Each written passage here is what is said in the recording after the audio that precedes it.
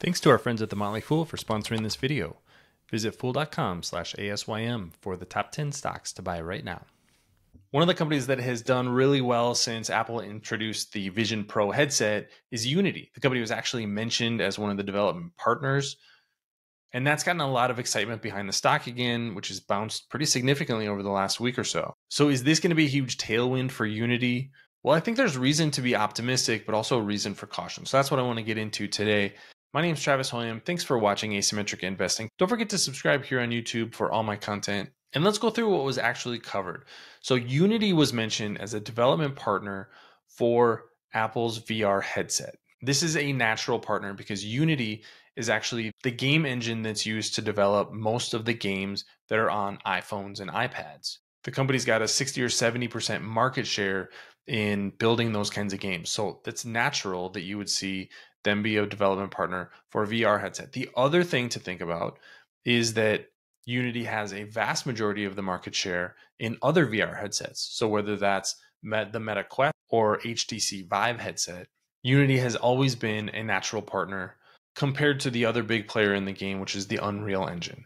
Now, Unreal recently has gone much higher end. So there's a certain type of game that's going to be moving to something like the Unreal Engine. But Unity has really kept a lot of its market share specifically in spatial computing, VR, XR. That kind of content is really where a lot of Unity developers are. And based on their pricing structure, where people pay for a seat for Unity, the question from a growth standpoint is going to be, does this attract new developers to the Unity ecosystem? And that's where I think we really need to pull back on our expectations. Apple has already said that the number of headsets that they're going to sell is not real significant as far as Apple goes. So under 500,000 units expected in the first year, and those sales aren't going to begin until 2024.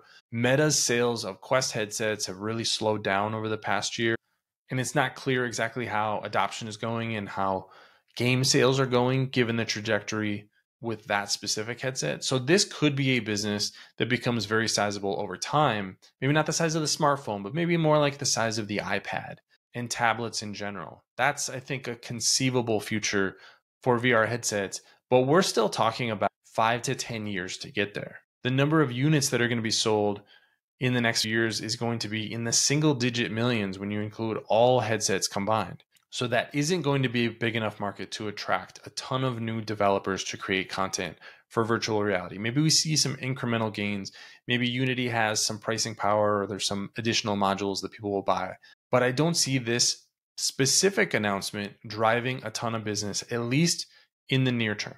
So that's the framing I think we need to think about this with Unity. The pop in the stock has been great, but this actually looks more like a selling opportunity to me than it does a buying opportunity, because I think the opportunity for Unity is much, much further down the road, and we just simply don't know what it looks like.